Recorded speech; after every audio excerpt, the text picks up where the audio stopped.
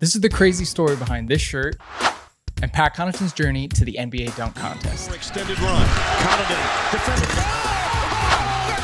That's a man's jam. At Notre Dame, Connaughton was a two-sport standout, excelling on the court and on the mound. At the 2015 draft combine, Connaughton showed his athleticism, recording a 44-inch vertical. After a few years in the league with the Trailblazers, he joined the Bucks in 2018.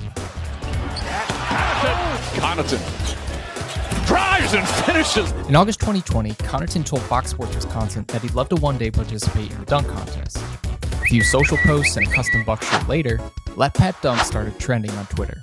And a few months later, it happened. A show will be put on. Not the beach shorts, though. No, white man can't jump. I feel that. Oh, okay. Pat threw down two monster dunks, earning all 10s for his second dunk. Okay, I saw it. I say, Pat, I saw it. Come on, baby. While he didn't advance to the finals, he showed he deserved to be there.